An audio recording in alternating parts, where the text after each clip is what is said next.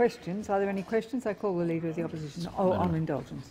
I rise to associate the opposition with the remarks of the Prime Minister. Our thoughts today are with all the families and friends of the passengers and crew of Malaysian Airways flight MH370. The pain of not knowing what's happened to one's family has now given way to the agony of loss.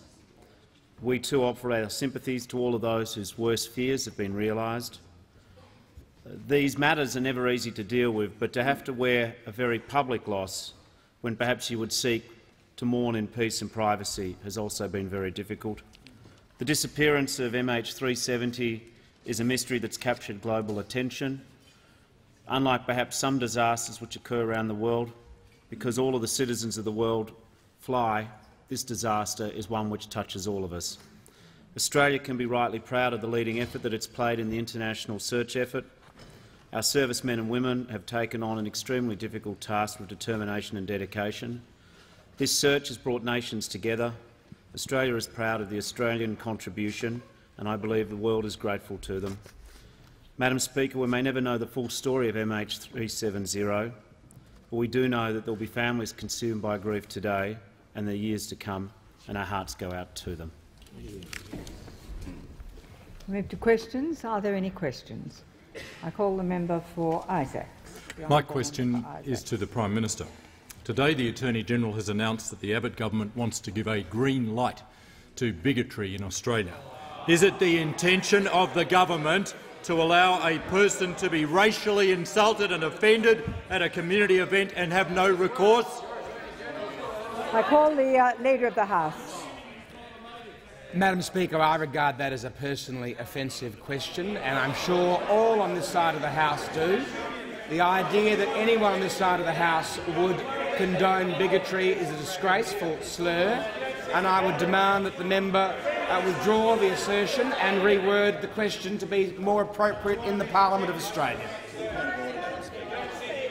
The Manager of Opposition Business. We'll have some silence in the House, thank you. Madam Speaker, it would be better if we were able to accept what the Leader of the House has just put to the Parliament. But what was said in the Senate yesterday and endorsed here by the Prime Minister yesterday— This is now going to argument. No, Madam Speaker. Yes, Manager of Opposition Business, it is going to argument. You'll resume your seat. The nature of the question did have an offensive nature about it, but I'll let it stand. I call the Honourable the Prime Minister. Well, Madam Speaker, I accept that this is a difficult issue.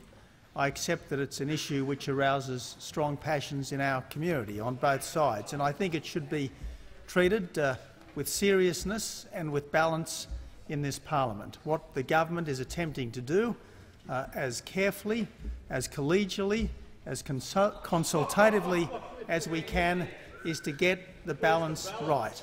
To get the balance the member right. for Isaacs will Now, desist. Madam Speaker, what we want to do is to maintain the red light for bigotry, to use the member who asked the question's metaphor, but we want to remove the amber light. We want to remove the amber light for free speech. That's what we're attempting to do. One or the other. All of us deplore racism. We abhor bigotry.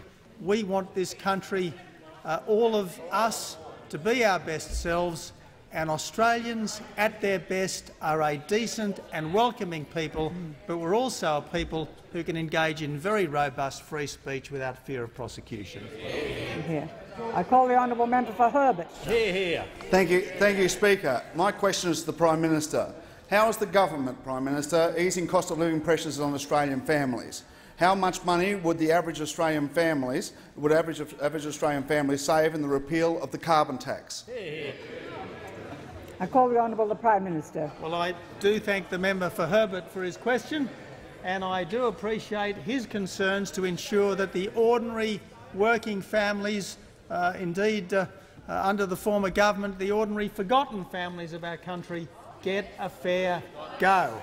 Because, Madam Speaker, if there is one figure that should reverberate around this House every day until the carbon tax is finally repealed, it's $550 a year That's the additional burden that the families and the households of Australia face because of members opposite and their carbon tax. Now, Madam Speaker, what this government wants to do, what we are being prevented from doing by members opposite, is to scrap the carbon tax but keep the compensation that the families and the households of Australia got.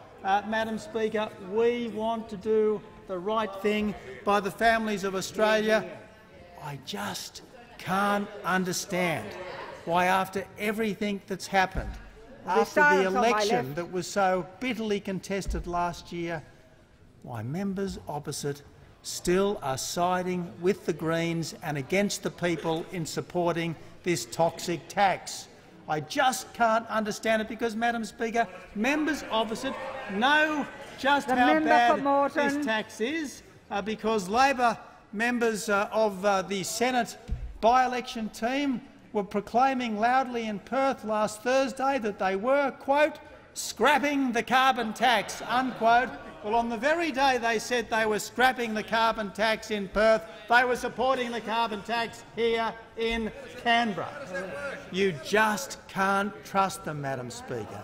You just can't trust them. So, Madam Speaker, this is a government which is determined to ease the cost of living pressures on families, not just by scrapping bad taxes, not just by eliminating unnecessary regulation, but by boosting economic growth through sensible, freer trade agreements with our major trading partners.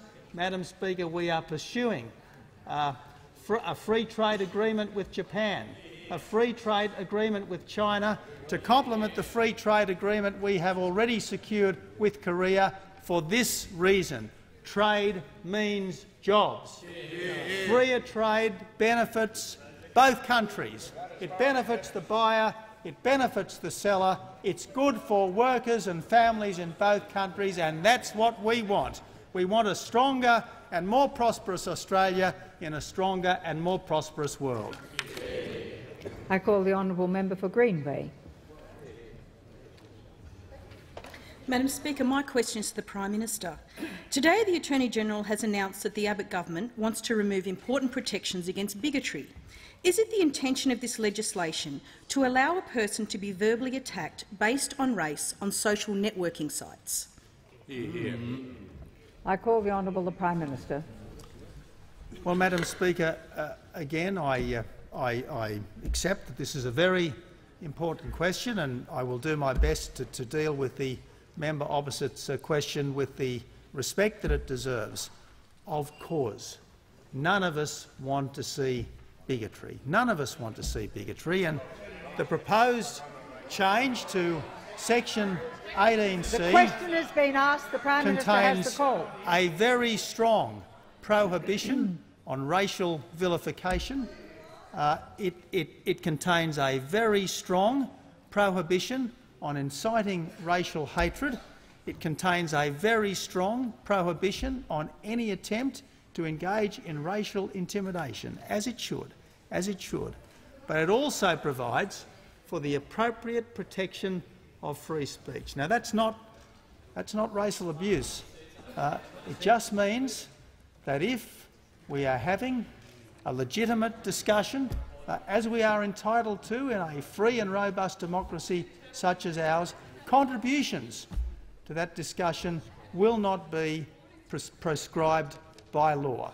That's the balance that this government is attempting in good faith to get right. The important balance between protections, which people are entitled to, and free speech, which people are also entitled to. I call the honourable member for Forrest. Thank you, Madam Speaker. My question is to the Treasurer. Will the Treasurer outline the impact of the carbon tax on Western Australia? How will repealing the carbon tax help Western Australia's key industries? Very good question. I call the honourable the Treasurer. I thank the member for Forrest for her question. And I, like the Prime Minister, do not understand why the Labor Party in opposition would try and defend the carbon tax. After promising before the 2010 election not to introduce a carbon tax, they then went after the election and introduced a carbon tax. And before the last election, they said they were going to terminate the carbon tax. Now they're voting to keep it. So they're entirely inconsistent with whatever they say before an election. And the impact on the people of Western Australia is significant. Last year alone, that's right, it is consistency, the interjection, I take it. It's consistent to be inconsistent. That's the Labor Party's approach, because last year alone in Western Australia, the carbon tax cost Western Australians $600 million. $600 million. Even economic modelling commissioned by the Rudd-Gillard-Rudd government from Treasury identified that the negative impact on the Western Australian economy would be significant. Manufacturing output would be hit. In fact, if you get rid of the carbon tax, manufacturing output in Western Australia will increase by nearly 3.5% over the next 16 years. On the same basis, construction output in Western Australia will improve by nearly 1%. Gross state product in Western Australia will improve by nearly 1%, and all because you get rid of the carbon tax. So keeping the carbon tax actually hurts Western Australia as keeping the carbon tax hurts Australia. It detracts from economic growth. And of course, GDP, gross domestic product, would be 0.3% lower than otherwise in 2020 as a result of the carbon tax. And of course, it will cost the Australian economy $1 trillion by 2050 if the carbon tax remains in place. So why doesn't the Labor Party want to get rid of the carbon tax? They go to Western Australia and say to the people of Western Australia, we're getting rid of the carbon tax. We're opposed to the carbon tax. Then they come back to Canberra and they vote to keep it. And only today, only an hour ago, in the Senate, the Labor Party is so appalled about the mining tax and its impact on Western Australia that a few minutes ago in the Senate they voted to keep the mining tax. A few minutes ago they voted. They really care about Western Australia because every time they come to Canberra they do everything they possibly can to make life harder for the people of Western Australia. I call the honourable member for Werriwa. Madam Speaker, my question is to the Prime Minister. The Attorney-General has today announced that the Abbott government wants to give bigotry his blessing in Australia. It is the intention of the government to allow a person to publish or broadcast racially derogatory comments which offend, insult and humiliate. The Leader of the House. Madam Speaker, I understand that you are giving licence to the opposition because the Prime Minister is also generously prepared to answer these questions. But the simple truth of the matter is it is not acceptable for the member for Werriwa to call members of the opposition bigots.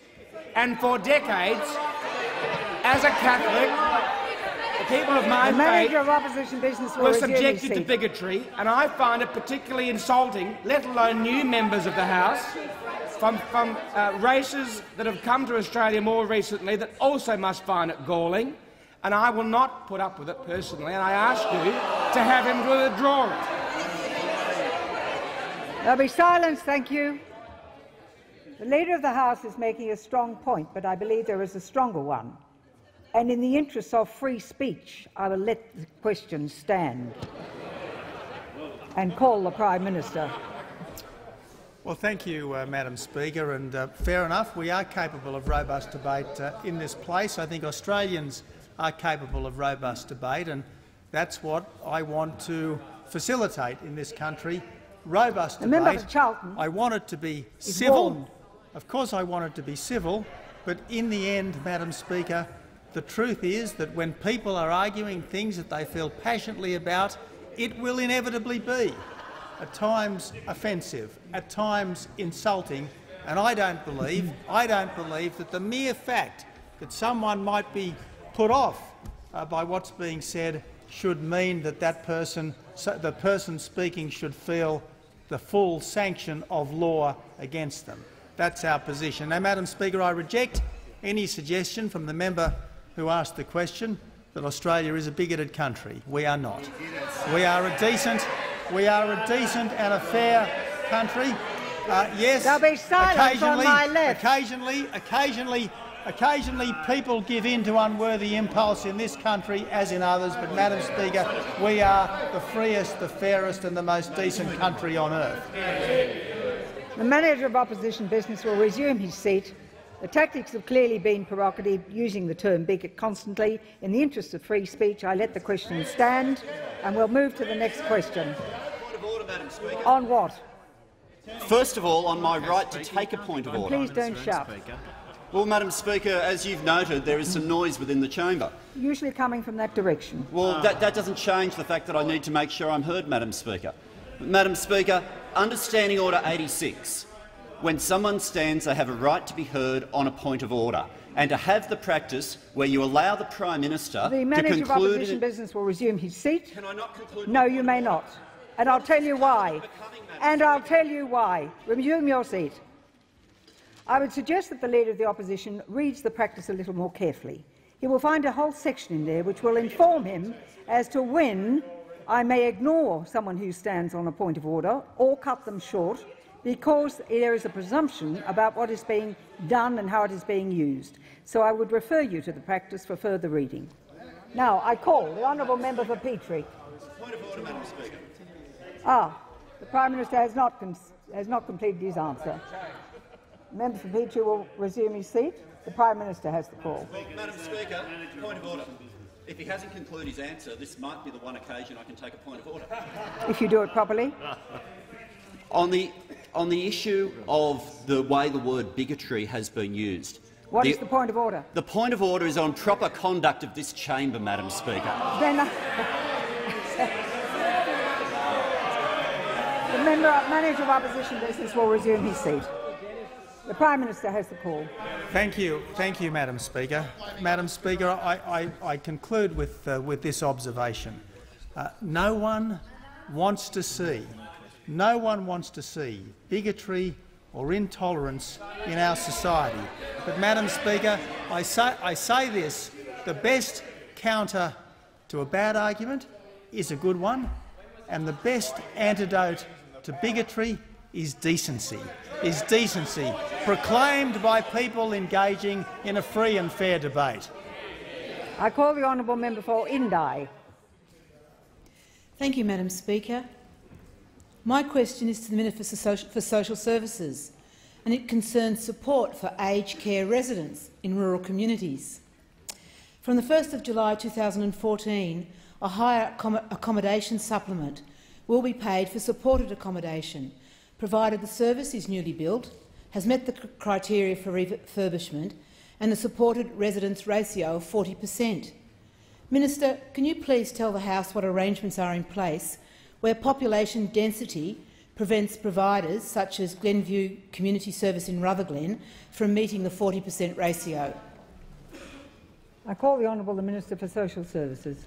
Thank you, Madam Speaker, and I thank the member for Indi for her question. Indeed, being a frequent visitor to the seat of Indi, I was there in Mansfield over the weekend, and can I say, having grown up in rural Victoria and having family in rural Victoria, I share her concerns about the plight of residents, and particularly the aged residents of rural parts of Australia. To come to a question, it's true that the government pays an accommodation supplement to assist low-wealth residents who can't meet the normal cost of aged care.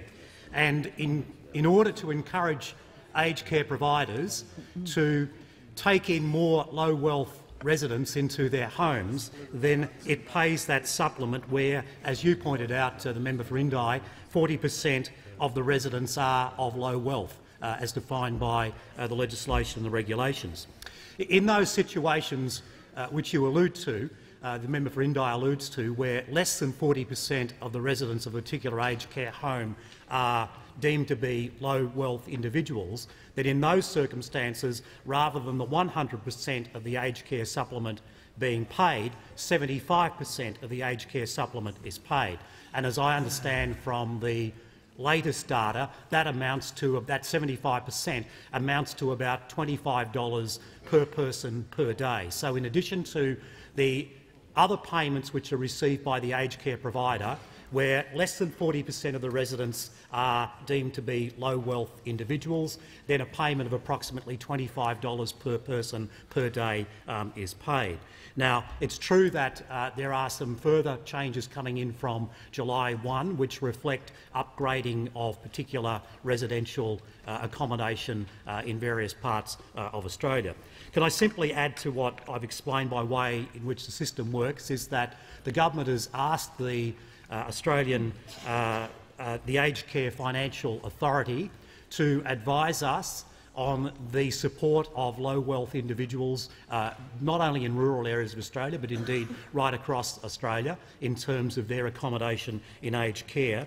And finally, we're also examining the needs of rural aged care services in relation to the election commitment we made to repurpose the aged care workforce supplement. And the government has that matter under consideration at the present time, but I can advise the member for Indi and indeed all other representatives of rural and regional parts of Australia that is under active consideration at the present time. And finally, as the member for Indi raised matters concerning her electorate, I'm not sure if she knows, but the Deputy Prime Minister recently approved a community development grant for the Bright Hospital to look at the feasibility of the redevelopment of that hospital. The Minister's time has expired. Before I call the honourable member for Isaacs, I wish to advise the House that we have visiting with us currently the Right Honourable David Carter, the Speaker of the House of the New Zealand House of Representatives.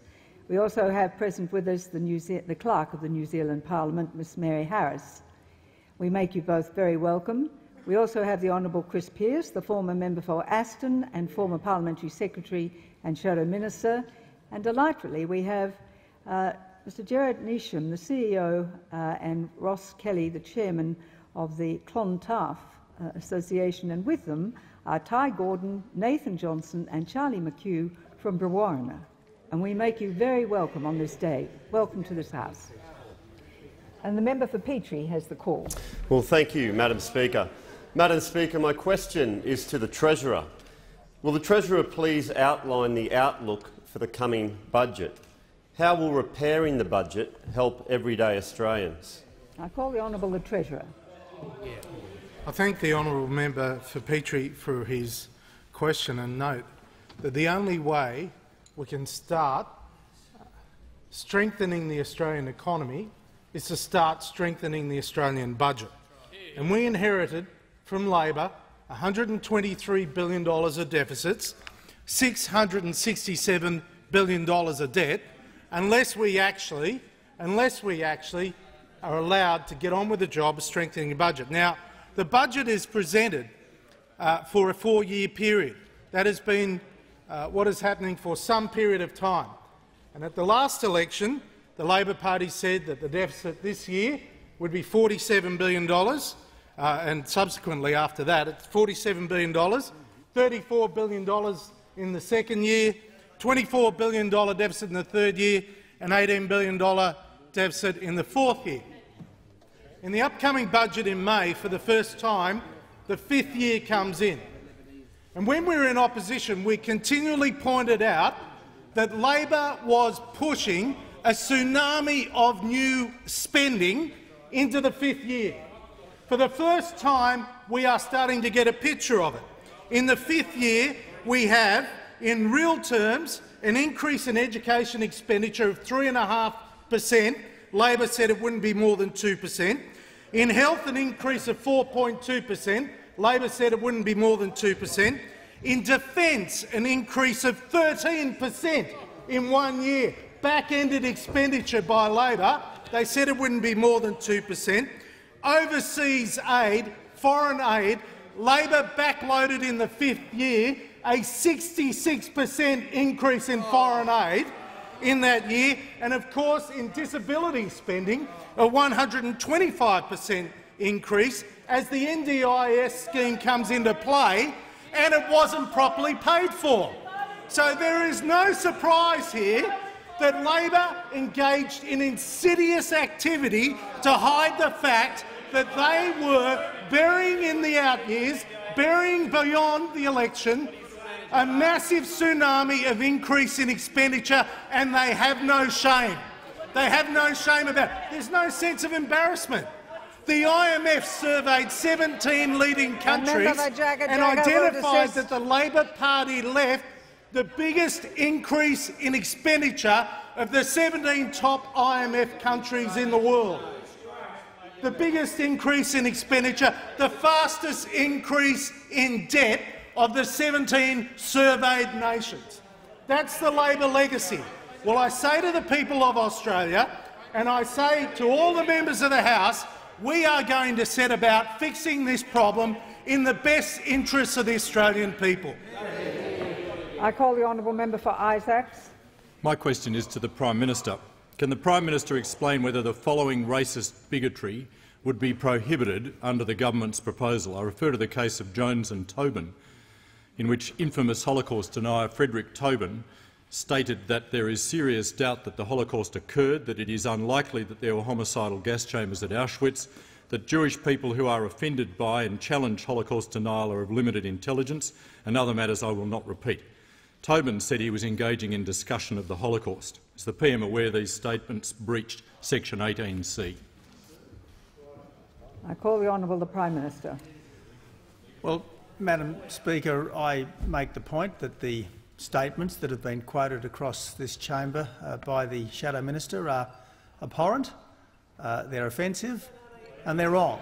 They're abhorrent, they're offensive and they're wrong. The question has been asked. Now, what we're doing, while the Prime Minister answers. What the government is proposing to do is to maintain the red light on inciting racial hatred, but we are removing the amber light on free speech, which Section 18C in its current form maintains. That's what we're doing. Now, we are also attempting to engage the community in this, as you'd expect. We are attempting to engage the community in this. I point out, Madam Speaker, to the member opposite that what we have proposed today is an exposure draft of legislation. We are looking forward to further engagement with the community. Based on the engagement that we have with the community over the next 30 days, we will finalise the legislation and bring it into the parliament in the budget session. I call the honourable member for O'Connor. Thank you, Madam Speaker. My question is to the Deputy Prime Minister and Minister for Infrastructure and Regional Development. Will the Minister update the House on what support is available to assist councils with local road upgrades and maintenance, particularly in my electorate of O'Connor? Is the Minister aware of any impediments to this assistance being delivered? I call the honourable the Deputy Prime Minister and Minister for Infrastructure and Regional Development. Well, thank you very much, Madam Speaker, and may I thank the honourable member for his question.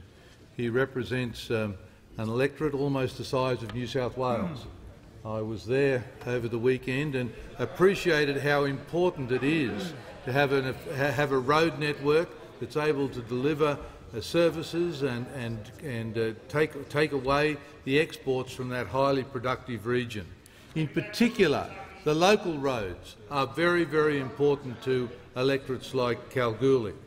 And indeed, the Roads to Recovery program has been one of the most popular programs, particularly amongst local government, right across the government since it was instituted by the Howard Anderson government. It was a program that was actually carried through the Rudd and the Gillard and the Rudd governments, one of the few programs that was carried through. And now the coalition government is committed to a further $1.75 billion for the Roads to Recovery program to help local councils with their roads and streets right across the nation. It's a popular program, and I've heard Labor members saying how valuable it is and how they supported it. I was amazed, therefore, yesterday in the House of Representatives that the Labor Party voted against the legislation to continue the Roads to Recovery program for another 5 years. They voted against the legislation which will enable that vital road and local street works to continue. Now, what we have to remember, of course, is if this particular legislation is not passed through the Senate, then the Roads to Recovery program will end. Labor and Greens combined They voted against it in the House of Representatives and certainly have indicated their intention to vote against it also in the Senate. What the people of O'Connor need to realise, and the people of Western Australia, which will receive about $55 million every year for local roads and streets under this program, if they vote in senators who are not prepared to support the land transport bill that went through the House of Representatives yesterday, if they're not prepared to support that bill, this much-loved program right across the nation will end. Will end. Without the Greens and the Labor Party voting for this in the Senate, unless there are senators there who will support the Roads to Recovery program, this program will come to an end. And so there's a very clear message again that Labor candidates, Labor members and senators say one thing in Western Australia, say one thing when they're visiting regional councils, but when they had the opportunity yesterday to declare their support for the Roads to Recovery program, they actually voted to terminate the program. They voted that it should not proceed. What is essential for regional Australians, people who live in the suburbs of Australia, is that they elect senators who will vote this legislation in. I call the honourable member for Isaacs. Thank you, Madam Speaker. My question is to the Prime Minister. Can the Prime Minister name which ethnic community organisations support the government's proposed changes to the Racial Discrimination Act? I call the honourable the Prime Minister. Madam Speaker, as I said, this is legislation, draft legislation, which has gone out for consultation with the community. We think that the legislation gets the balance right. We think that the legislation preserves protections while removing any element of censorship.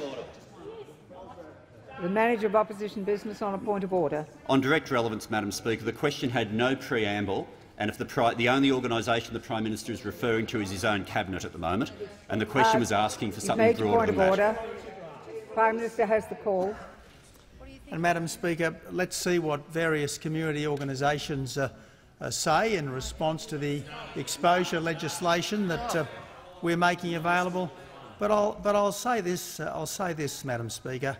I know the migrant communities of Australia pretty well, and I know that they have voted for this country with their feet. I know that they have embraced our way of life, they have embraced our Australian system, and part of our system is robust freedom of speech. I call the honourable member for Canning. Madam Speaker, my question is addressed to the Treasurer. How will abolishing the mining tax assist to grow the economy and create jobs? I call the honourable the Treasurer. Well, I thank the honourable member for the question and note from day one he's been opposed to the mining tax. From day one. And day one the coalition has been opposed to the mining tax. And what a horrible birth this tax had. I mean, I well recall Colin Barnett, the Premier of Western Australia, the Liberal Premier of Western Australia, ringing up Prime Minister Rudd and asking him what could he possibly be thinking to introduce a tax like that. And Kevin Rudd responded it was all Wayne Swan's idea. And so the architect of the tax, which has been a complete unmitigated disaster for the Labor Party, is still in the Labor Party, still in opposition, still in parliament, and still supporting upholding a tax that has been an abject failure. In 100 years' time, when tax classes are taught at university, they'll go back and say, Mr. Professor, what was the worst tax that was ever designed? What was the worst tax that was ever designed? And the professor will respond, it was the 5 versions of the mining tax. The carbon tax is close, but there was only one version of the carbon tax, 5 versions of a mining tax that originally was meant to raise $12.5 billion next year, and at the end of the day, is hardly raising anything. Hardly raising anything. The problem is Labor spent the money they never got. $16 billion of expenditure. $16 billion they pre-committed, pre-spent against a tax that barely raises a dollar. That is irresponsible budgeting. You wouldn't do it in your home, let alone for the nation. But Labor did, because that's the Labor way. And the other part of the Labor way is this unholy partnership with the Greens, because it was the Greens that they relied on to get passage of the mining tax. It was the Greens that they relied on an hour ago in the Senate to oppose the repeal of the mining tax. It's the Greens that supported them to deliver a carbon tax, and it's the Greens that supported Labor to uphold the carbon tax. The only way to get rid of the mining tax is to vote for the Liberals and the Nationals in the upcoming Senate election in Western Australia. The only way to get rid of the carbon tax is to vote for the Liberals and the Nationals in the Senate in the upcoming election in Western Australia. The only way to send a message to the Labor Party is never vote for them and never support them. But even then, they still stand by bad policy that costs jobs and costs families income. I call the honourable Leader of the Opposition. Thank you, Madam Speaker. My question is to the Prime Minister. The Attorney-General today has announced that the Abbott government wants to change laws which protect Australians from bigotry and hate speech. Prime Minister, why is removing anti-racism laws which have protected Australians for almost 20 years such a high priority of the Abbott government? I call the honourable Prime Minister. Well, Madam Speaker, it's certainly not the only priority of this government. Our priority is scrapping the carbon tax and boosting families' income. It's scrapping the mining tax and boosting investment and jobs. It's cutting red tape and boosting productivity and economic activity. It's getting freer trade agreements in place so that our agricultural exporters will get a fair go at last in the wider world. So, Madam Speaker, we are advancing on a wide front to the rescue of this nation. That's what we are doing, Madam Speaker. But part of what we are doing is— The Leader of the Opposition will desist.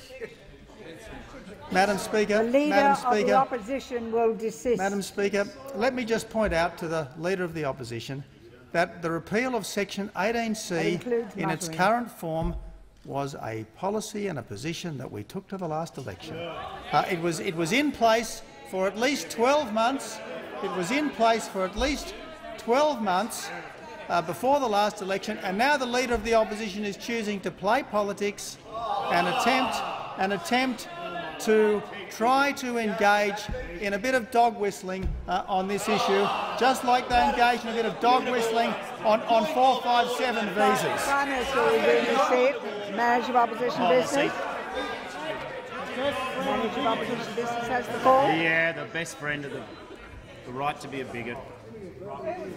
The Manager of Opposition Business has the call. Thank you, Madam Speaker. That comment should be withdrawn from the Prime Minister. That comment should be withdrawn. The people who are giving permission for racism should not be using terms like that. I would ask the Manager of Opposition Business to resume his seat. The Leader of the House. Speaker. Madam Speaker, we are not going to be lectured by the party of the Carolyn Habib leaflet in the South Australian state election campaign. The hypocrites on the other side should withdraw the statements they made earlier in question time. There'll be silence. There'll be silence. The Prime Minister has the call. Now, Madam Speaker, let me make it absolutely crystal clear.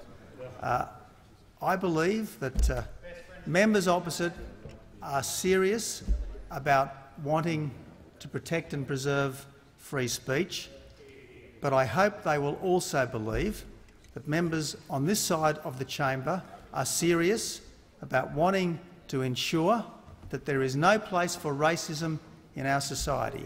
And that's why what we are doing with the exposure draft legislation that we released today is clearly prohibiting racial vilification, clearly prohibiting racial intimidation, but providing for reasonable debate in the robust democracy that this country is. I call the honourable member for Corangamite. Thank you, Madam Speaker. My question is to the Minister for Education representing the Minister for Employment. I refer to the sentence handed down against the former Labor member for Debelle, Craig Thompson in the Melbourne Magistrates Court today after he was found guilty of defrauding members of the Health Services Union. What is the government doing to combat fraud, corruption and other illegal activity in the union movement? I call the Honourable Minister for Education, representing the member for Education, and the member for Perth will desist. The Minister has the call. Thank you, Madam Speaker, and I thank the member for Corangamite for her question, and I can inform the House, more in sorrow than in anger, that the former member for Dobell, Mr Craig Thompson, has been sentenced in the Melbourne Magistrates Court today to 12 months imprisonment with 9 months suspended, so he'll serve 3 months in jail, and a 2-year good behaviour bond for the theft of $24,000 from members of the Health Services Union. This is a very sad day, Madam Speaker, for the Parliament. It's a sad day that one of the former members of this place has fallen so far in the estimation of its society that he is going to jail for theft.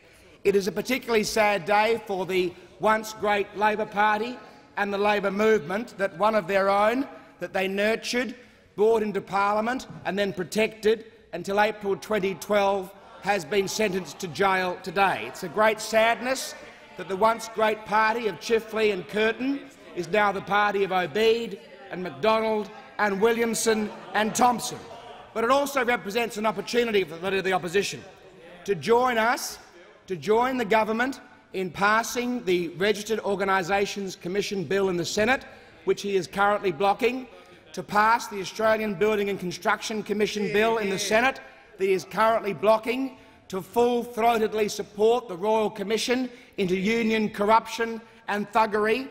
And, Madam Speaker, perhaps you should take some advice from Martin Ferguson, another great family of the Labor movement, one of whom still sits in this place, but this one who had to say on the 28th of February, the Labor Party's got to change and our relationship with the union movement's got to change, both internally and externally, because it's not the union movement I grew up in. Now, if the Leader of the Opposition took that advice and the advice from Paul Howes, who's also known to support severing the ties between the union movement and the Labor Party, he would be able to show that he was standing on his own 2 feet, that he wasn't just a puppet of the union movement. He should sever his ties with the union movement, as advised by Paul Howes and Martin Ferguson, make a clean break with people like the Health Services Union, people like Williamson and Thompson from the Health Services Union, from this stain of the Obeid and McDonald stain that sits on the Labor Party. And while he's at it, to really prove that he'd separated himself from the dodgy aspects of the union movement, he'd pay back the $267,000 of Health Service Union members' money that was used to elect Craig Thompson in 2007 to this place, and it would be cheap. It would be cheap for him to do that. It would be a sign of good faith with those members of the HSU, and I call on him to do so and be a big enough man to do so. I call the Honourable the Deputy Leader of the Opposition. Thank you, Madam Speaker. My question is to the Prime Minister. What's the government's policy on increasing official development assistance to 0.5% of gross national income, and when will the government reach that target? I call the Honourable the Prime Minister. You kept pushing it out to the 5th year. The Prime Minister has the call. The question has been asked. We'll have silence on my right as well. The Prime Minister has the call. Well, Madam Speaker, that particular aspiration was pushed out every year by members opposite when they were in government. It remains the aspiration of this government. But, Madam Speaker, the first duty of this government is to bring the budget back into sustainable surplus. To bring the budget back into sustainable surplus. Once the budget is back in sustainable surplus, then we will reconsider this matter of 0.5% of GNI. In the meantime, Madam Speaker, we will generally be increasing foreign aid by CPI. What are you on a debate about? I call the Honourable Member for Tangney. Thank you, Madam Speaker. My question is to the Assistant Minister for Education. Will the Minister outline how the administration of the Early Years Quality Fund impacted on childcare centres in Western Australia. What is the government doing to make childcare affordable, flexible and available in my home state? I call the Honourable Assistant Minister for Education. Thank you, Madam Speaker, and thank you to the member for Tagney for his question and his concern about childcare affordability in Western Australia. And I'm sure he's also interested in the Auditor-General confirming that his office will officially examine and scrutinise Labor's $300 million Early Years Quality Fund. That was the fund that wasn't about the early years, wasn't about quality, was about $300 million of hijacked taxpayers' money in pursuit of union recruitment. And the independent PricewaterhouseCoopers report said many things, including that Labor's EYQF was inherently unfair, inequitable and drove a greater pay divide in the centre. Now, Madam Speaker, in Western Australia, Kingsford Smith will desist. In WA, there's 1,348. The member for Adelaide's quite welcome to ask me questions without notice, any question time. The member in for WA, Adelaide there are will desist or leave. The member for Adelaide is warned. In WA, Madam Speaker, there's 1,348 childcare centres. Of those, 510 are long day care centres. So, under the member for Adelaide's policy, 838 were out in the cold from the word go. They could never have applied.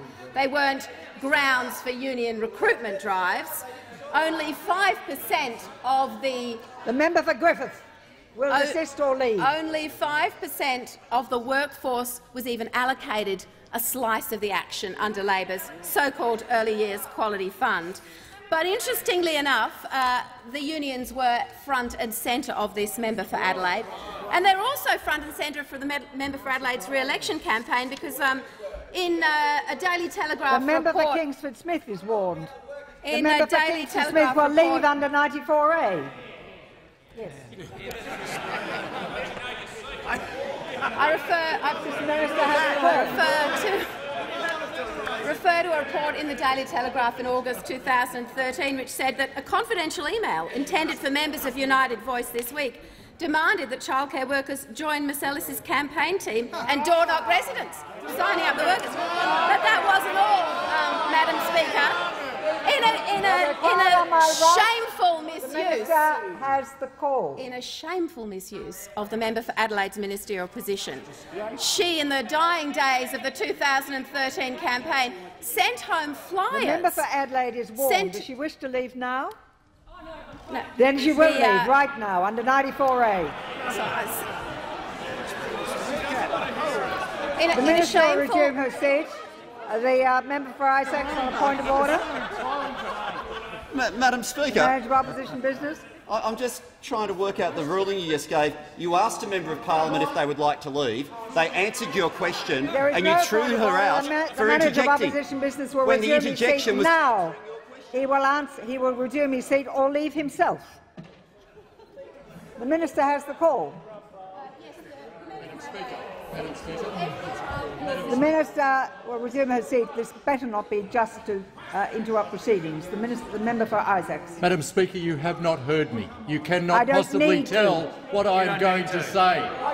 And you do need to. You do need to listen. It's your job.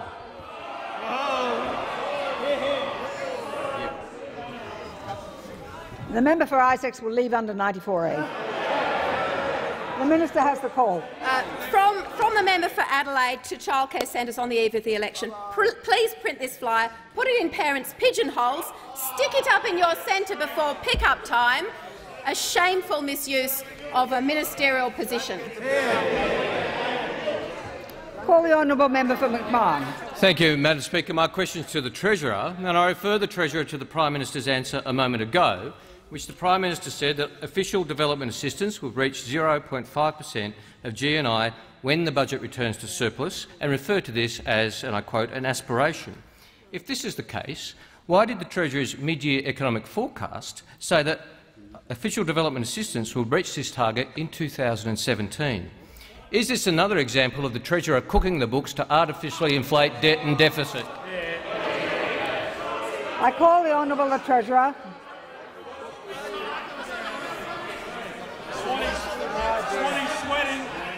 There'll be silence on my right and left. There'll be silence. The Treasurer has the call. Talk about cooking the books. It's like an episode of MasterChef over there. Fair dinkum. I mean, there you got some of the best. The member for Lily, he really cooked them. He overcooked them. He promised a surplus. And then 300 times he promised a surplus. I've heard of a souffle rising twice, but not 300 times. And then along comes another chef. Another. The Treasurer will resume his seat. The member for Hunter on a point of order. A point of order on relevance, Madam Speaker. The question was clearly about the Treasurer's MyEFO, not about anything that's happening on this side of the House. The member will resume his seat. I'm afraid when a question is asked about cooking the books, that's the sort of answer you'll get. I call the Honourable the Treasurer. And of course, along came the member for McMahon.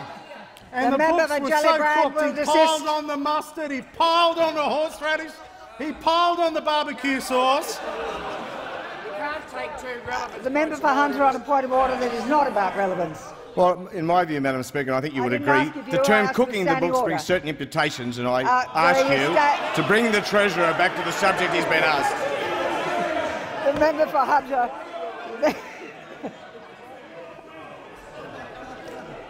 I think the member for Hunter is good-spirited. He's having a sense of fun. The Honourable the Treasurer has the call. Well, the problem is, Madam Speaker, the Labor Party cooked the books and the rest of Australia got food poisoning. Talk about cooking the books. Labor was adept at it, and they still don't understand how to put the recipe together. The member for McMahon. The member for McMahon doesn't understand the recipe. The member for he came into this place all indignant about debt. debt. The member for McMahon doesn't even know the difference between net debt and gross debt. He doesn't even understand the recipe.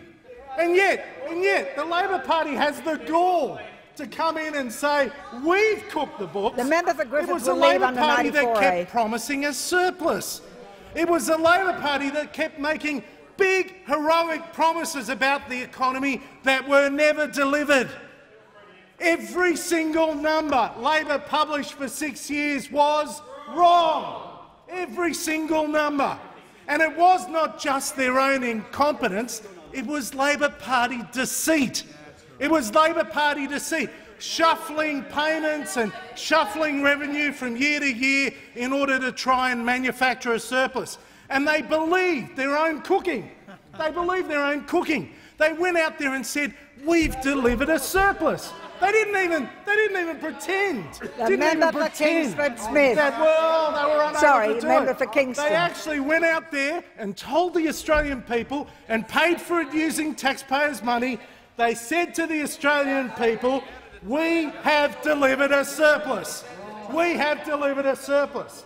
Well, you know, the fact is, they were just $123 billion short. That's a big number for you, isn't it? 120.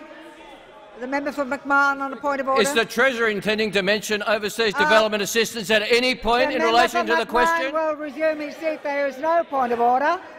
That is an abuse of the standing orders. Treasurer has the call. Terrible question. I'd say to the member for McMahon, no matter how much he cries out, he won't find any aid overseas. I call the honourable member for Pearce. Thank you, Madam Speaker. My question is to the Assistant Minister for Infrastructure and Regional Development. How is the government building a stronger and more prosperous Western Australia without relying on a mining tax? I call the Honourable the Assistant Minister for Regional Development and Regional Development. Infrastructure, sorry. Thank you, Madam Speaker, and thank you to the member for Pearce, and what a terrific addition he is to our side of the House from Western Australia. A great background, and he will make a significant contribution, we're sure, on this side of the House. And I can say to the member for Pearce, the Infrastructure Prime Minister is going to help you with your seat, because he is ensuring that the Swan Valley bypass will be built with money out of the budget, not out of an imagination imaginary mining tax revenue which doesn't exist. The Great Northern Highway upgrades, which benefit his electorate, will also be built. Those projects will go ahead because they are important projects for Western Australia's future, and they will deliver higher economic performance and ensure that our mining industry can be as successful as those of us on our side of the House want it to be. We don't think continuing to put pressure on the mining industry by additional taxes, whether it be the mining tax or the carbon tax, is the best way to run an economy. We think taking pressure off business, red tape off business, taking off unnecessary taxes off business will help us deliver the infrastructure of the 21st century so we can grow more quickly. And of course, it's the other side of the House who thinks that putting a mining tax in place that doesn't raise any revenue and then allocating it against projects is the best way to run an economy. And it is today the 3-year anniversary since the designer-in-chief of the mining tax, the brains behind the operation on that side of the House, came up with the mining tax on this quote, where he said, Madam Speaker, if you don't have revenue from the mining tax, this is the member for Lilly, if you don't have the revenue from the tax, then you can't make the investments. That's what he said 3 years ago today, on the 25th of March 2011. If you don't have the revenue from the tax, you can't make the investments. Well, Madam Speaker, we don't have the revenue from the tax, the $12 billion estimated next year and the trickle that will come into the budget, but we're delivering the infrastructure because the Infrastructure Prime Minister knows that you need to put in place the infrastructure of the 21st century so you have a stronger economy, Madam Speaker. And the member for Lilly, he was responsible for the mining tax. He was responsible for the debt and deficit that our country is now burdened under. He was responsible for the deal on the carbon tax that left the Labor Party in opposition. On this side, we're going to ensure that we've got an economy which is growing, an economy which has got the least amount of tax that it need be applied to it, and we're going to get rid of unnecessary taxes. You're very excited, Tanya. The super clinics question is coming. Don't worry, it's on its way. Correct titles. The member will refer to members by their correct titles. Thank you, Madam Speaker. It is, of course, the government will abolish the mining tax. It's necessary for us to abolish the mining tax, but we need the Labor Party to listen to the Australian people and get out of the way so we can continue to deliver infrastructure projects for the member for Pearce and for Western Australia, Madam Speaker. That's what we're elected to do, and that's what the Infrastructure Prime Minister will deliver. Before I call the honourable member for McMahon, we'll have some quiet, thank you. Earlier today, I welcomed the Speaker of the House of Representatives from New Zealand. He was at that stage not in the House, but I'm delighted to say he's now on the floor of the House, and we particularly extend to you a very warm welcome, together with the Clerk of the House, who is in the gallery. Welcome. I call the honourable member for McMahon. Thank you very much, Madam Speaker. My question is to the Treasurer.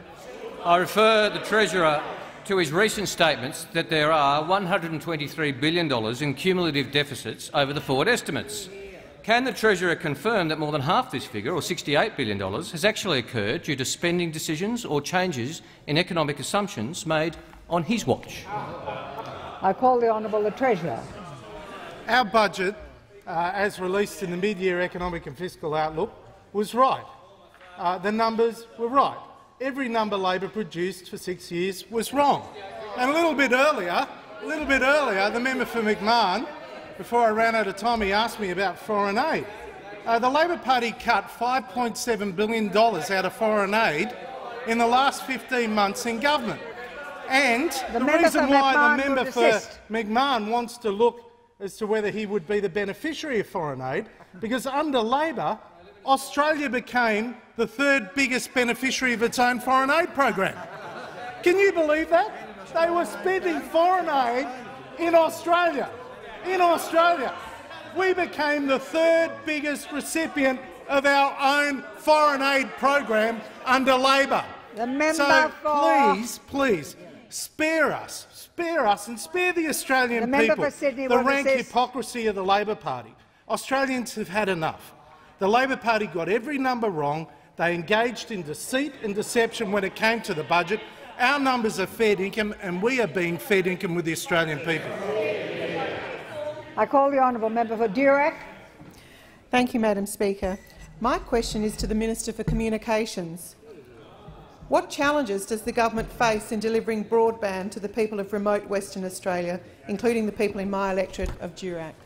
I call the Honourable the Minister for Communications. Thank you, Madam Speaker, and I thank the honourable member for her question. The Labor Party promised 250,000 Australians that they would be eligible for the interim. Greenway. Labor promised 250,000 Australians they'd be eligible for the interim satellite service, but only bought capacity to service 48,000. They promised the service would deliver 6 megs down, 1 up, for the same price as a City ADSL service. And as the honourable member for Durack knows, most of the 5,600 interim satellite users in Western Australia now are getting no better and often worse than dial-up speeds. Kids can't do their homework, farmers can't access the online National Livestock Identification System, real-time prices or weather services. The $351 million interim satellite service of Labor has been a train wreck. The 45,000 unhappy current customers are costing the taxpayers of this nation $7,300 each in direct subsidy. That is nearly 3 times the level of the old Howard-era Australian broadband guarantee subsidy, and for a much worse service. Now, Madam Speaker, it is our job to clean up Labor's messes, including the Conrovian ones. But I have to say that many, including this one, do not lend themselves to an easy or obvious solution. Indeed, the previous minister washed his hands of this in the last few months of his ministry. Well, here are the measures that we're announcing today.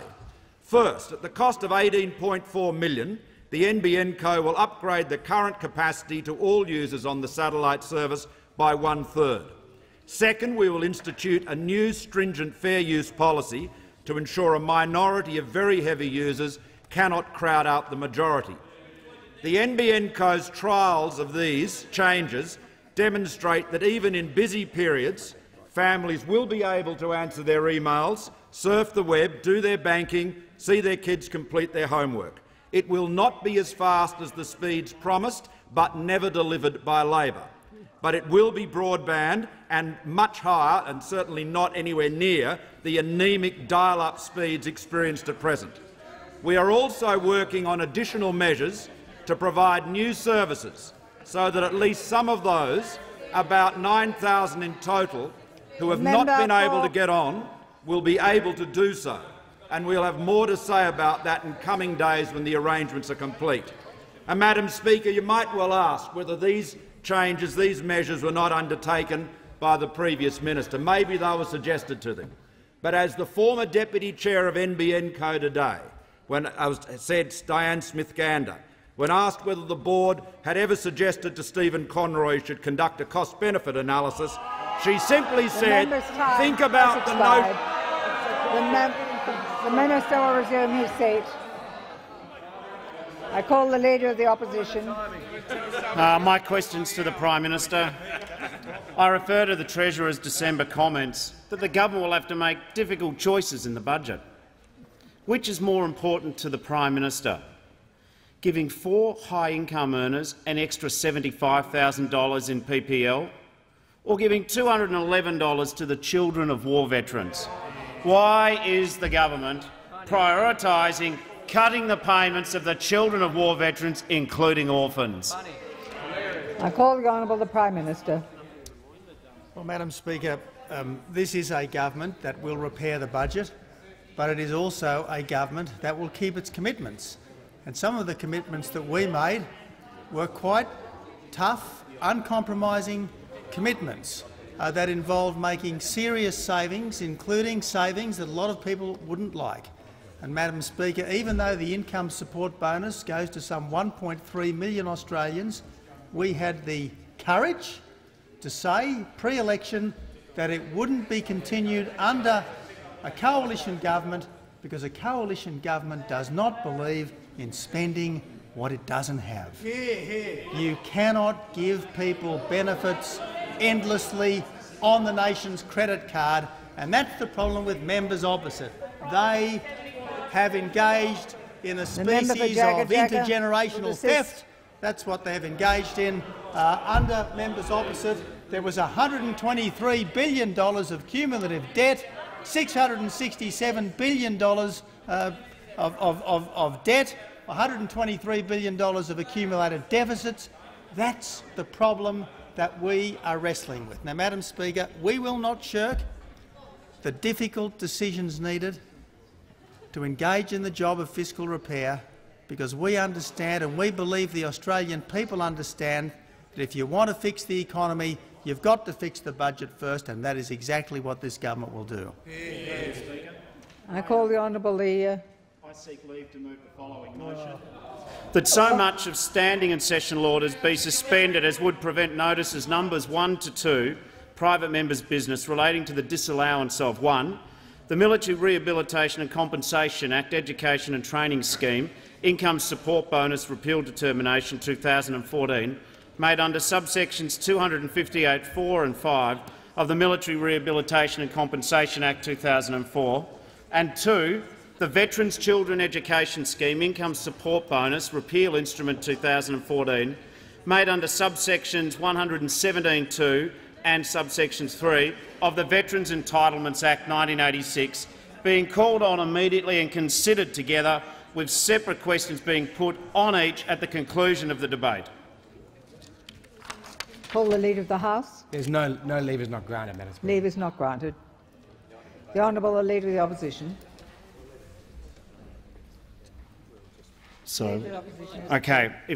I move that so much of standing and session orders be suspended as would prevent notices numbers 1 to 2, private members' business, relating to the disallowance of the Military Rehabilitation and Compensation Act Education and Training Scheme Income Support Bonus Repeal Determination 2014, made under subsections 258(4) and 5 of the Military Rehabilitation and Compensation Act 2004, and 2. The Veterans Children's Education Scheme Income Support Bonus Repeal Instrument 2014, made under subsections 117(2) and 3 of the Veterans Entitlements Act 1986, being called on immediately and considered together, with separate questions being put on each at the conclusion of the debate.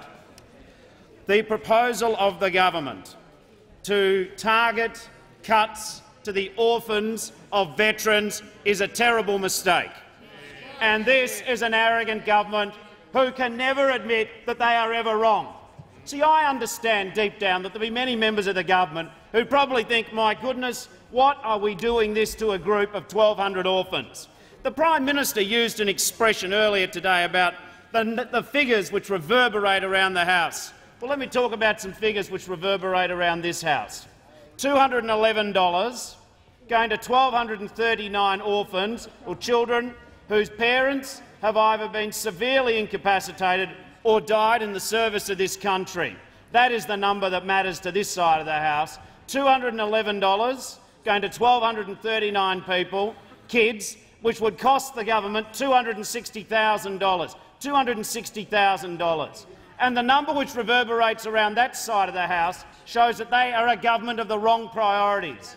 They would say, and they would have you believe, that somehow there is more integrity in providing millionaires $75,000 each extra, which they haven't asked for, rather than giving the children of veterans $211.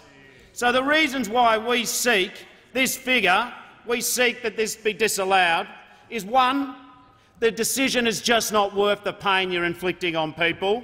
2, it is a shifty decision. It is a decision which, despite the too much protestation of the Prime Minister, who couldn't be bothered staying in the parliament to defend his attack on veterans' orphans, too busy, no doubt, looking for more gold-plated schemes for people who don't need the money. What's in fact happening is that this is a shifty measure. The third thing is, there's the member for Corangamite, hasn't fought for any work with Alcoa's job or Blue Circle. Now she's got plenty of advice to give. You just wait till the next election. The third reason why this is a bad decision is it is poor priorities. The member for Corangamite will desist. Thank you, Madam Speaker. These are poor priorities. What I do not understand is what sort of twisted priorities could come up with the idea, and I could just imagine them high-fiving in their depleted expenditure review committee. Why on earth are we making a decision where we will give $5.5 billion in a paid parental leave scheme. The member will resume his seat. The Leader of the House. Madam Speaker, this is a debate about why standing orders should be suspended. In other words, why there should be no more debate on the government's program until this matter has been dealt with. This is a debate about a suspension of standing orders. It's not a debate about the actual measure that Leader of the Opposition is talking about. And I've been very generous for the last 4 minutes, but he needs to actually explain why standing orders should be suspended. Never get away with this. When we look at why suspending, because I'm upholding it. Why we should be suspending standing orders, it's because of the decision to go after veterans' orphans is shifty, because the figures don't add up, because it reflects poor priorities, and it also is not the desired position of all of the people who day by day stand by veterans' orphans. This is not just a question of Labor being critical of the government. I look at the quote, and I look at the quote that the Prime Minister said to Legacy on the 18th of October, and that champion then of orphans said, "And the orphans of those who've paid the highest possible price in the service of our country, they should be cared for." And then he says later on, "But we were prepared to put tough policies up front." Where on earth did the government, when they were in opposition, ever say that they are necking the benefits to go to veterans' orphans? That document does not exist. They know they never spilled it out. But what I do quote here is Don Rowe, the President of the New South Wales RSL. He captures it articulately in 2 or 3 words: absolutely disgusted, mean-spirited, penny-pinching exercise. Then I look at the Defence Forces Welfare Association spokesperson who said he was, and I quote him, bloody stunned. He said there's a lot of things that can be ripped away, and he doesn't even like the mining tax, but he says to target kids, and only about 1,200 of them, for something that costs so little, that seems a bit petty to us. That's why we should suspend standing orders. Legacy Australia, who couldn't shake Tony Abbott before the election, Legacy Australia said Legacy would be disappointed if any of the welfare payments are cut to the families of deceased or incapacitated veterans. Dave Spillman, President of the Kwinana branch of the RSL.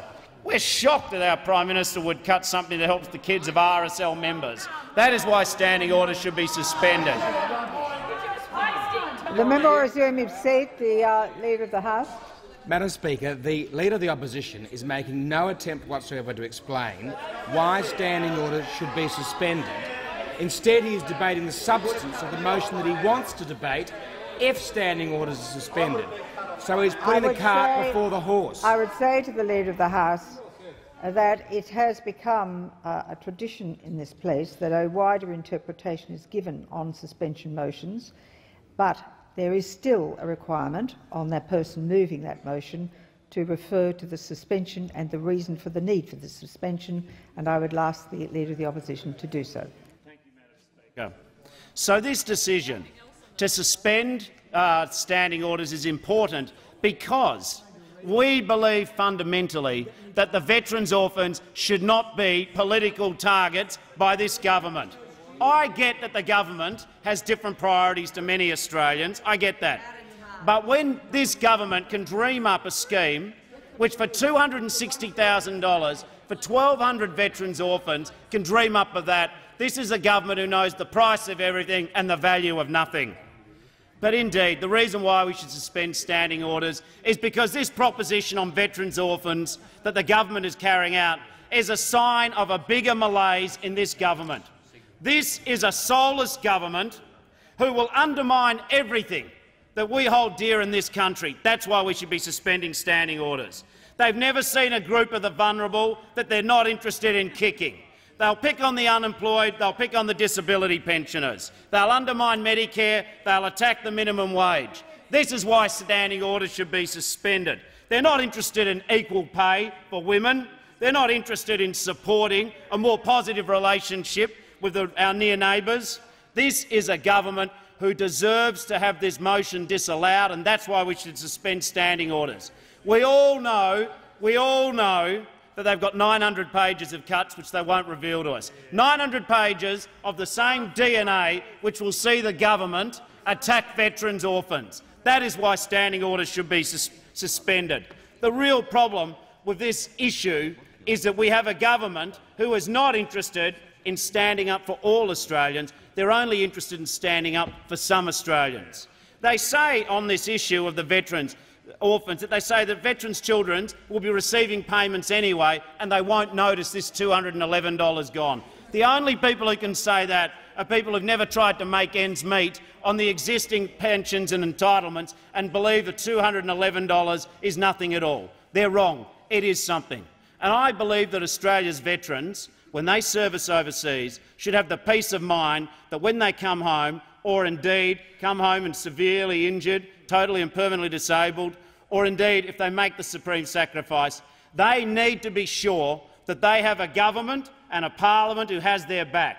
There is no test in this country which this government can pass about priorities when it says that we've got your back, but by the way, we're going to chop your orphans, your children who you love very much, by $211. This is not adequate policy from this government. That's why we should be suspending standing orders. And I make this point. If orphans, if the families of orphans, if children whose parents have made significant and indeed supreme sacrifices for this country, then it is reasonable. If these orphans cannot trust a government, how can the rest of us? The problem with this government and why we should suspend standing orders is that they have the wrong priorities.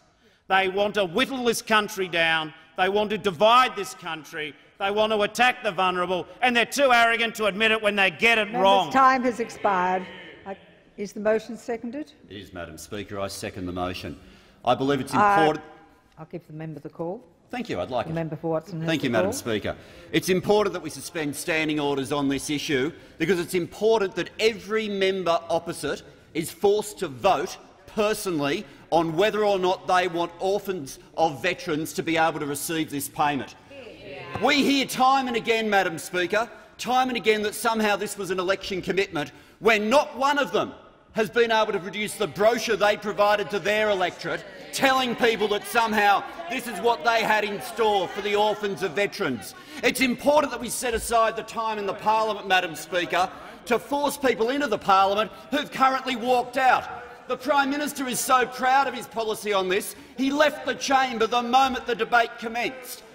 Almost all of the front bench, Madam Speaker, have made sure that they clear out the moment that this debate takes place. But by suspending standing orders and by making sure that this comes to a vote, we make sure that they come back into this chamber in a way that will stand on their record forever, on a way that their electorate will know about and they will not be able to hide from the veterans' communities in each of the electorates that are represented on the other side of that chamber.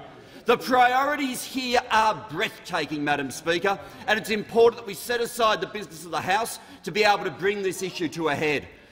Never once during the campaign is there a quote that anyone has been able to refer to where those opposite said that they were going to cut the entitlements for orphans of veterans, where people had had their parents die defending this nation and they were going to have their benefits cut for an amount of money that equals 4 high-paid women receiving paid parental leave under the Prime Minister's gold-plated scheme.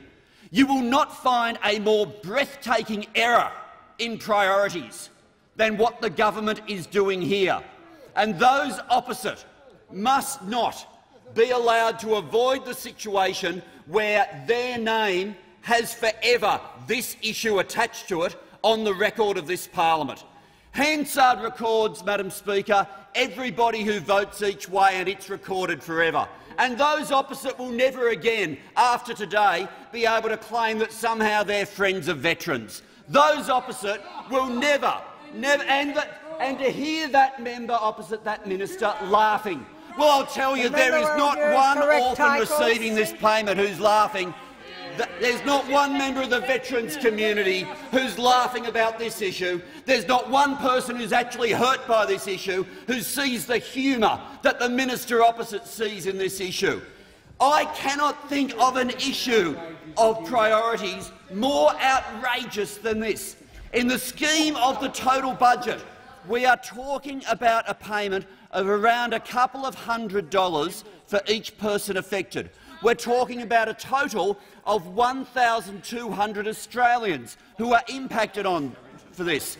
For the decisions that are made by the Expenditure Review Committee, this is not one that's going to make a significant difference to the bottom line, but if it were to make a significant difference, then the paid parental leave scheme, the gold-plated paid parental leave scheme of the Prime Minister, is there waiting to provide the savings measure, which only 4 people affected would provide the savings which would allow this measure to continue. Madam Speaker, we see those opposite try to wrap themselves in the flag and claim that they are the patriots of this parliament. Those opposite should be willing to publicise what they are doing on this issue. And no one should pretend that this is somehow wrapped up in the same decision as the mining tax. The fact that there is a disallowance motion on the notice paper right now means that this issue can be dealt with in isolation. And those opposite, when they vote, will have the opportunity to deal with this issue and this issue alone. If they still want to pursue what they want on the mining tax, this debate won't make a difference to that. But it will make an extraordinary difference in the message that this parliament sends to the veterans communities of Australia, and will make a very significant difference to the record that hangs around the heads of those opposite for the rest of their parliamentary careers. I call the Honourable the Leader of the House. Thank you, Madam Speaker. Standing orders should not be suspended, and the government's agenda and program for the day should be allowed to continue as was planned, for a number of very important reasons. Firstly, because this motion moved by the Leader of the Opposition and seconded by the Manager of Opposition Business is a stunt, a sheer stunt. Secondly, because there was absolutely no preparation for this motion whatsoever in question time. Labor spent the entire question time talking about every other subject until the final question. Now, you would have thought, Madam Speaker, if it was so important that standing orders be suspended, you would have thought this was the subject that would have taken up the entirety of question time from the Labor Party. You would have thought that if they were so outraged and so offended and regarded this as the #1 issue that requires the government's agenda to be put on hold for the rest of the afternoon, that they would spend all of question time building for this suspension motion, as we used to in opposition when we thought something was that important. Instead, Labor waited until about 3:04 p.m. this afternoon to ask their first question about this subject, and then, trying to gather the necessary outrage within a matter of about a minute and a half, the Leader of the Opposition launched this extraordinary suspension motion. Now, it's not my responsibility, Madam Speaker, to give the opposition the advice on how to run tactics from opposition, but I would give them some advice. I think that their Manager of Opposition Business is not serving them very well. I am talking directly to the suspension of standing orders, Madam Speaker.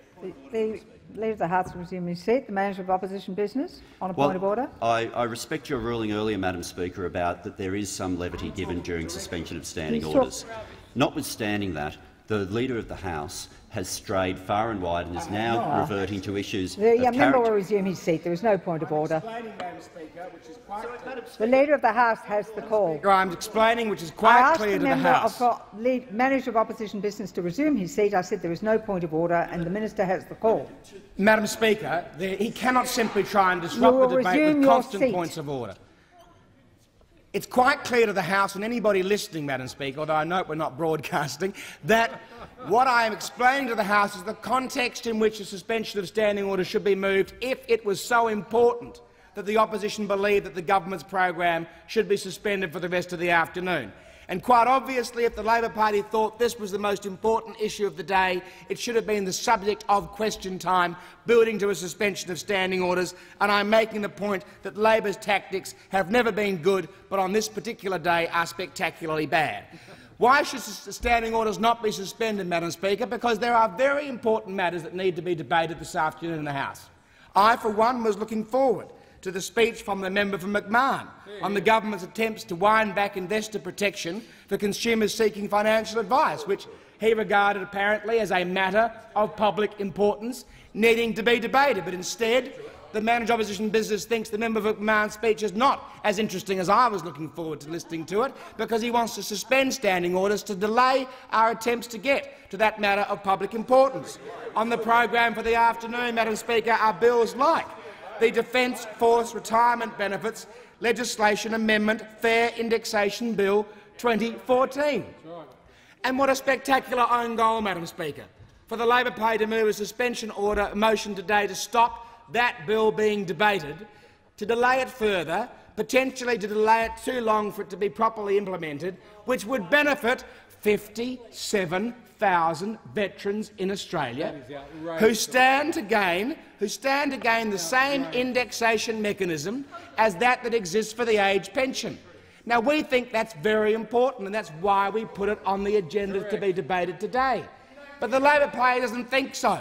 The Labor Party thinks a stunt such as this is more important than ensuring that 57,000 veterans who have waited for years for this measure to be passed, they think that a stunt is more important than debating the DFRDB Fair Indexation Bill 2014. And it speaks volumes. It speaks volumes, Madam Speaker, for the priorities of the opposition, that they always elevate politics above good policy.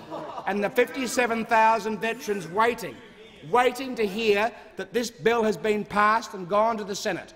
For every one of those people listening or reading the Hansard in the future, know this: Labor wanted to delay the DFRD bill, Fair Indexation Bill. In fact, they wanted to stop it from happening today and potentially never happen. So a spectacular own goal. They also want to, Madam Speaker, delay the Social Security Legislation Amendment Green Army Program Bill 2014. Now, the Green Army is a very, very good public policy measure by this government, promised before the election, is being looked forward to in the community, and will be a tremendous asset to repairing our environment in a very practical way.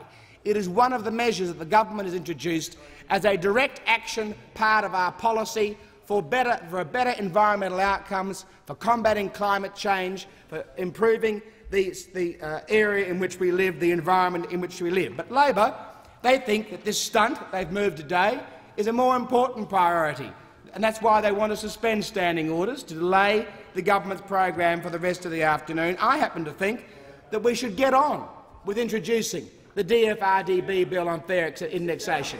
I think we should get on with debating the Green Army program, because I know many of my colleagues on this side of the House who were proud to promise the Green Army program before the election are looking forward to debating it, to allowing their colleagues to have a go as well on that subject, and then to pass that bill and send it to the Senate. But Labor wants to delay that bill further because they'd prefer to elevate politics over good policy. And finally, the other example I'll give, Madam Speaker, is the Crimes Legislation Amendment Unexplained Wealth and Other Measures Bill 2014 that we also want to debate and pass, because we want to take a hard line with people who gain their wealth through unexplained measures. We want to take a firm line to ensure that law and order is elevated in this country, but not Labor. Labor thinks political stunts should be elevated. The political stunts are more important than ensuring that the Unexplained Wealth and Other Measures Bill is passed through this House and gone. Well, if it's Labor's bill, member for Jaga, why don't you support it and pass it through the House? You've just simply confirmed how hopeless your tactics are, because if you're still supporting that bill, in spite of all the ones you're now rejecting of your own policies in the last parliament, the ones you're rejecting in the Senate, if you genuinely support that bill, why are you continuing to delay it through these kinds of stunts and pathetic tactics? Now, Madam Speaker, we can't be lectured by the Labor Party on issues to do with veterans. We can't be lectured by the Labor Party on issues to do with veterans or anything to do with their families or their children, because the member for Fadden has provided me with a very useful book, the little book of Labor's defence backflips. And let me just go through them, because they highlight why this motion should not be carried for a suspension of standing orders. The Minister of the Opposition talked entirely about the Manager of Opposition Business. There is no way in the world a member of the opposition would get away with this. I'm sorry. The member will resume his seat. The member will resume his seat. I was very, very lenient indeed with both the mover and second of the suspension order, And the Leader of the House has been exemplary in the way he's dealt with the motion. That is absolutely true. And in fact, I've tried to show the opposition how to do a suspension of standing orders motion, of which I did many in the last parliament. I'm trying to give you a master class on how to do it, because you need a bit of help. You need a bit of help. But I allowed the Leader of the Opposition much latitude in ranging over this subject. And I'd just say to the opposition, the Rudd Labor government said that they would maintain a generous military superannuation system in recognition of the importance of the ADF and the immense responsibility placed on personnel in securing and defending Australia. Labor has never and will never fairly indexed military superannuation pensions, Madam Speaker. I'm showing how the hypocrisy of the Labor Party should not be rewarded. The Minister will resume his seat. The Manager of Opposition Business, I think, attempting to... Exactly the same thing. The Manager for Opposition Business. The Leader of the House is not being relevant to the resolution before us. He has been entirely relevant to the motion. The Leader of the House. Madam Speaker, I'm explaining why, in fact, the suspension should not be carried because of the rank hypocrisy of the Labor Party. For example, they said federal Labor will continue to focus on maintaining high recruitment and retention levels in the ADF. The only problem is Labor entirely cut the ADF gap year program, which was particularly successful in recruiting women into the ADF. Labor said that they placed a high demand on people and their families, and so a Rudd Labor government will reduce this burden and assist ADF personnel to manage the unique challenges they and their families face in serving the nation. Only problem is Labor cut trips home for single soldiers to see their families at Christmas. And on it goes, Madam Speaker, and that's why standing orders should not be suspended. The question is that the motion be agreed to. All those in favour say aye. Aye. The contrary, no. No. I think the noes have it. Division required. Ring the bells for 4 minutes.